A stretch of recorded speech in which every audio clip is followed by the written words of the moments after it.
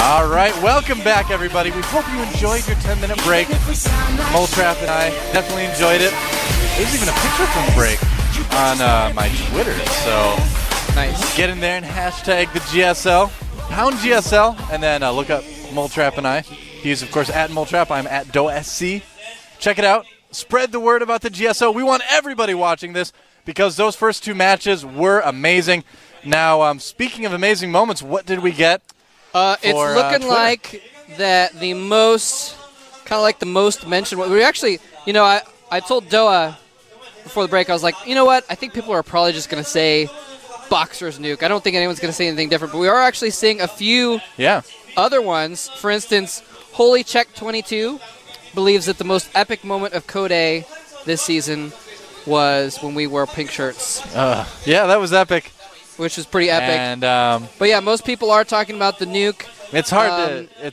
Arions talked about that whole sequence where he EMP'd all the sentries and then did the nuke just at the finale. Yeah. Definitely very epic. But we see a few other things as well. Someone actually mentioned... Basarm mentioned that he thought that the games between Min and MVP were very epic. And I thought the last game was definitely... definitely an intense game, especially, you know, the early mid-game. It looked like Min was going to take MVP out, and he just came from behind with superior long-game mechanics, I think. And now we're going to get to see MVP play again. Speaking this time, of which, he's playing Violet, a Zerg that has been surprising a lot of people by getting a lot of pretty impressive wins. But can he beat IMMvp, possibly the best StarCraft 2 player alive right now? Yeah, definitely. We'll find out in just a moment.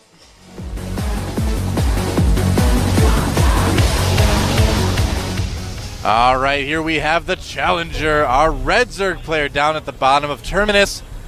He is the one, the only. MVP Violet. MVP Violet. Challenger appears. Former Warcraft 3 Pro, there he is. Plays for MVP, a newer team, but they've really been impressive this season in Code A. They had a lot of people qualify. This is his first time in the GSL. Making a great showing so far, getting all the way to the round of 8. Yeah, man, he's in the up and down matches at the very least. Yeah, he could find himself in Code S next season. I'd say everybody who made it to the round of 8 this season definitely has a good chance of getting into Code S. There's nobody who I kind of see and I'm like, well, I don't know, but really everyone I think they could. But here he is, the beastly Terran himself, 2-time winner of different GSL championships. He is. IMMvp. I'm MVP. The best mechanics in StarCraft 2 right now for a Terran player. I know you like Lucira. You think he has good mechanics. He's the only person I really think could compare right now, in my opinion. I don't know. Maybe. I don't know. MVP though. I mean, you know, I've said this before. He was a high-level Brood War player already. Yeah. And to be at the level of Brood War that he was at, you have to have ridiculous mechanics. I mean, you know, Flash has the best mechanics ever known to man. Maybe Jaedong, you know, one of the two. And he actually went toe-to-toe with Flash. So that means you have to be on top of your game to be able to do that. And this is a really cool little wall off here. He's actually walling off forward of that other choke so that he can't just break down the rocks to avoid the wall off. If he completes this wall, he will have three bases. Oh, but you look what Violet's doing. He's brought multiple drones up to try to prevent that from happening. That's actually pretty cool. If Violet can actually get in there, this could end up backfiring on MVP, but I love the idea. And well, he does have the spawning pull up already. Warren. He's making some Zerglings. There's a Roach and Warren. A Roach Warren. Yeah, and a Roach Warren as well. So he's just going to try. He says, you want a macro game on the macro map? No. I'm going to Roach bust you. Yeah, this is kind of starting to look like possibly an all-in from Violet. MVP sees the Lings coming. He needs to complete that wall pretty quickly. He's going to need to produce enough Marines, too, to handle those Zerglings, but the hairless, terrifying bunnies will make their way across the map. What is he doing? He's not building any more buildings. Well, he's probably just going to assume that he's got enough Marines to handle the early Lings, but he doesn't know there's Roaches on the way. This is so... Is he going to find out that one Zergling's not going to be enough, and there's no Queen out? Yeah, he's just holding the middle with Marines, and he does go in there. Oh, is he going to see it? See the Roach Warren. He sees the Roach Warren. He sees the lack of expansion. wow, MVP has got to know what's up now. Yeah, he's running his Marines back. Right away. He's got to start building bunkers and start getting the siege tanks. Exactly, 2 gases going down, or a second gas going down, so we can try and get the tanks as fast as possible. There are no more drones being produced. Never mind, now there are. There's another hatchery going down, so Violet deciding he just doesn't have the all-in at this point, deciding to expand as well, but he's going to be able to put on some pressure with these early roaches and lings. Well, he's building an overlord. How much, The roach warren is up. Yeah, he's taken, and there's a few roaches. He's going to put a lot of pressure on here, but he has switched up into economy at this point. He's going to need to have some good control, though. Falling back to those bunkers. And MVP making as many Marines as possible before evacuating is now going to run back up to the top here. He needs to get some SCVs. Almost losing a roach there.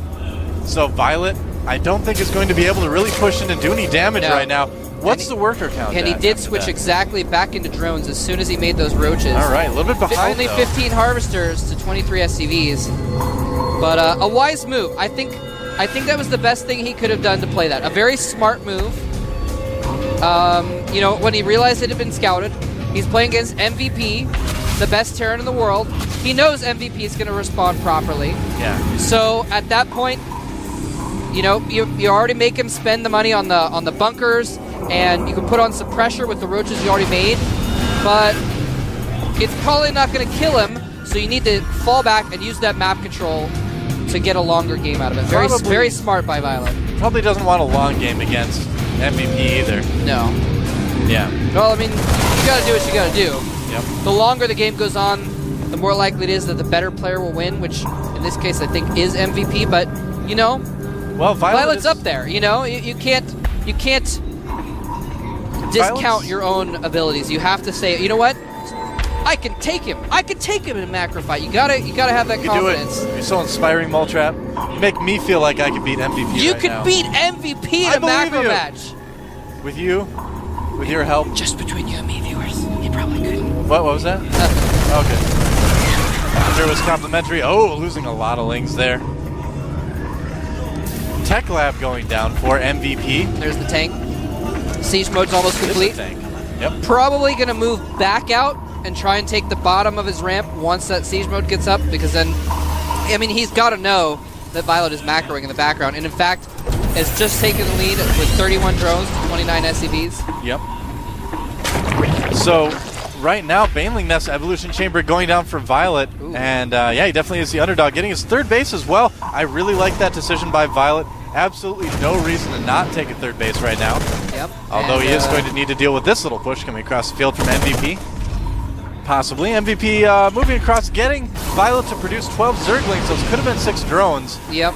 That's very smart. Yep. Putting some pressure on there. And also, I mean, MVP doesn't know what's out there. So he doesn't want to run out there with his tank and his 10 Marines, and suddenly 20 Zerglings surround him, kill him, and then he loses the game. So it makes sense to just fall back, play it a little bit more macro. Macro, by the way, if anyone is watching the GSL for the first time, macro referring to like macro economy.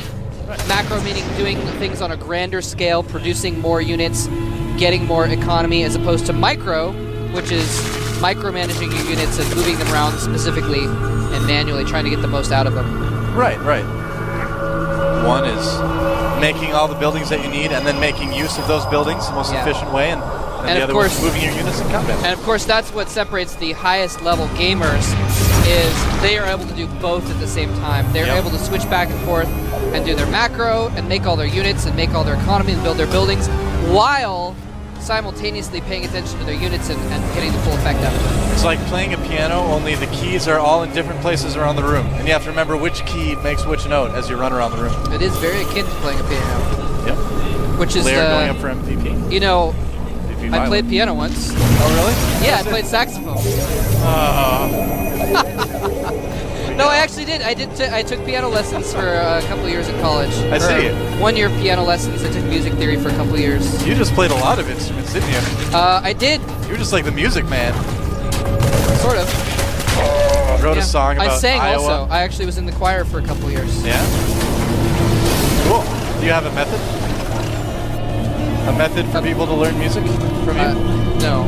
Oh. No. I thought you were making like a Method Man joke. No, I was making a Music Man joke. That's a reference to a musical called The Music Man. Not a lot of people out there probably got that. Maybe not. I watched a lot of musicals growing up. All I know is that the hills and ramps of Terminus Re are alive with the sound of Zerglings running around them. And look at this Overlord spread. If you could look at the bottom left of your minimap for just a moment, look at all those Overlords checking to make sure no drops go down. Infestation pit. I Nice. like it. He is just going mass Zergling, Baneling. He has those 3 roaches from before. He's just got nothing else but Zerglings, Banelings, and drones. He has droned up to almost full saturation on all 3 of his bases right now and just gearing up for some crazy play. And he's building up gas, so when that infestation pit pops out, he's going to be able to start getting upgrades and stuff. Oh, he might be in trouble here, though, because MVP starting to crawl across the map, sending a drop at the same time. And there's not creep connecting the main to any of the other bases, so it's going to take a little while to respond to this. Violet needs to move back in. Here come the Banelings and Zerglings, and the Marines jump up into the medevac. Nicely done. Magically floating away as the Overlord watches. You should go drop Marines on those Banelings. Yeah. If you kill only a single Marine with a Baneling, it's not cost effective. So actually, that's a little tip for you guys. If your opponent runs in Banelings and you lift up, drop single Marines at a time on top of their Banelings if they don't have anti-air, which Reviolet does not. And you can actually take out more than you lose by doing that. And sometimes you can get really lucky and even 2 Banelings can explode at the same time. Yeah. Yeah. So, that Marine getting picked back up again. He drew the short straw. Those roaches are like, He's like sitting in the medevac with the other Marines, only he's covered with acid. Oh, Overlord going down, and again, MVP doing a great job harassing with these Marines right now. This is really good. I wonder if he's going to actually drop into the Banelings. It's tempting. Oh, he dropped it on the Zerglings. Oh, that was the Marine that was covered by all the acid. He wanted to get him out of the medevac. 4th base going up for Violet. And that's going to need to be canceled. Down, maybe. Yep. Might decide to cancel it. He might get there in time. Is he going to save it? The Zergling's coming in. Like he will. He's going to have to lift up. Yep. Took a chunk out of the health of that hatchery, though. And if you'll notice on the production tab, a hive already on the way, as well as a spire. So he's going to be moving right into Broodlords, it looks like, as well. I thought he was getting that infestation pit just so that he could get, you know, lots of infestors and Zerglings. We do see a lot of Zerg players doing that. Oh, he's dropping the main and the right side expansion at the same time. Wow, there's Burrows the drones, nicely done. MVP needs to lift those up. Does lift a few up, and back in the main, he's been forced back as well. Saved most of his troops, though. Yep. So nice response. I was just about to criticize Violet's response, to be honest, about how he wasn't really sending his troops where the drops were very quickly, even when he knew they were coming. But he is doing a good job of minimizing the damage. Yeah, well, the one thing that you don't see a lot of players doing right now is getting Burrow, you know, if they don't plan on doing like Burrowed Banelings or Burrowed Roach or Infestor movement. Just, I mean, it's a cheap upgrade. You get it fast. You can do things like burrow the drones if you get dropped. It's really, really helpful. Yeah, it's very nice. And speaking of drops, that one's not going to happen, or it might happen. We'll see. MVP deciding not to. He did see some units there. And he's keeping him off balance. You know, I was just watching Artosis' interview with MVP that he put up on his YouTube last week, and he was asking about, you know, how, you know, basically some Terrans are having trouble. How can you win, kind of thing? And no, some Burrow Banelings there. My favorite thing in the world, Moltrap. One of my favorites, definitely. I love watching it happen. Although tanks aren't going to be very good. Oh no! Here comes the bio. Oh, he might work. Oh, he's next to it. How's it? Oh, the ones in the back even exploding too. They just got so excited they wanted to join in. And here comes Violet. Here's the killing blow. Fungal on those Marines in the tank, but there's too many tanks in the background. Yep. And he runs back away, not enough to really kill everything off. I think he probably could have done more damage, but he would have lost too much, and MVP would have had the chance to move in.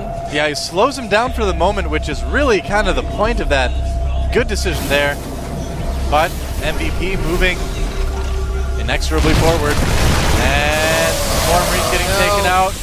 Nice fungal. Yep. That's what you need to do. You fungal those. Now he does have the combat shield, so the fungal doesn't quite kill him. Actually, those Marines are all 1 hit point. Oh, that Queen's going to go down, though. Nice. Violet